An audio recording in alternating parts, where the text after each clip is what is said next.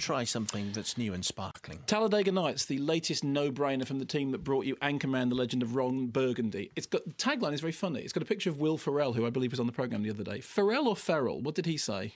Well, I wasn't here because I was coming back from America. Oh, I beg your pardon. I think it's Ferrell. Anyway, Carry on. Will Ferrell or Pharrell on the poster, picture of him wearing a racing car outfit, and the tagline is the story of a man who could only count to one, which is quite funny, you know. That's quite good. Quite number like one, that. fine, boom. So he stars the NASCAR racing driver Ricky Bobby, who meets his match in a French racing car driver interested in jazz, gay, and played by Sacha Baron Cohen. Now, Sacha Baron Cohen is best known here, I suppose, as Ali G.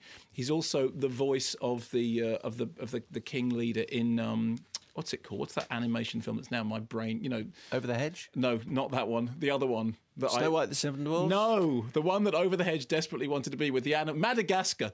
Madagascar. He plays the head of the little creatures in it, and he does lots of sort of funny accents. Anyway, he is the funniest thing in the film. Like all of these Will Ferrell movies, and I felt the same way about Anchorman, The Legend of Ron Burgundy, all the best gags are in the trailer. If you've seen the trailer, you've seen all the best jokes. In fact, funnily enough, there is a version of a joke that was going to be the end of that clip in the trailer, which is done better in the trailer. The gag is... I'm sure you would do it. I'll do it, okay? So my impression of Sacha Baron Cohen doing an impression of... Well, you were at school together, so... I didn't know him. He was many years below me, okay, you know. So... I mean, I didn't know any of the people I went to school with because, of course, I didn't have any friends, as we all know. You just sat in a room on your own. I did, yeah. I was at school with Pete Bradshaw. I was at school with Dave Baddiel. I was at school with Sacha Baron Cohen. It was still the guy in the corner. Anyway...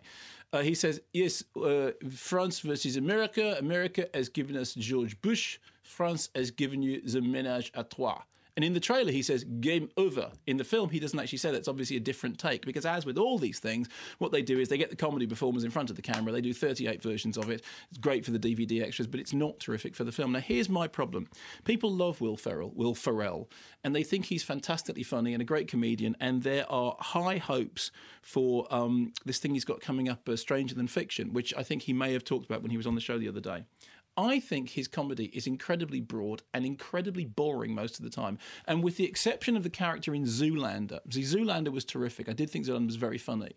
And he plays the evil fashion designer in Zoolander who gets the best line in the movie, which is, you know, I feel like I'm taking stupid pills. Does anyone else but me notice everything he does is the same move? And in that, he's quite good. But the rest of the time, in Elf, he's incredibly gurning. In Anchorman, The Legend of Ron Burgundy, he's incredibly gurning. Even in Melinda and Melinda, the Woody Allen film, which everyone said, look, this is where it would demonstrate that Will Ferrell is more than just a great big gurning oaf. I didn't buy it. And in Talladega Nights, we're right back where we started.